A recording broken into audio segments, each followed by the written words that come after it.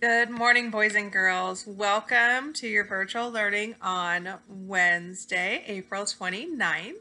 You guys are doing a great job.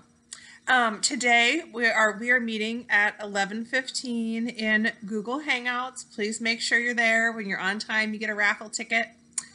And we're going to play a little riddle game. I'm going to give some clues out and we're going to guess what student I'm talking about. There's an example one on the lessons page today for you to try it and see if you can tell who that riddle is about. It's going to be fun. We'll see you at 11:15. Also, we have book clubs for most of it. Dragon Pearl, you're reading chapter 27 today. The other book clubs you're reading, we're going to be talking about chapters 1 and chapter 2 today and who the characters are and what some of the settings are. So please make sure that you're at book club. That's important that you attend. In math, you have a math lesson and some student book pages assigned to you. 6th grade math, it's just Prodigy and Dreambox today. I'm trying to, our field trip. We are still at SeaWorld, so enjoy that.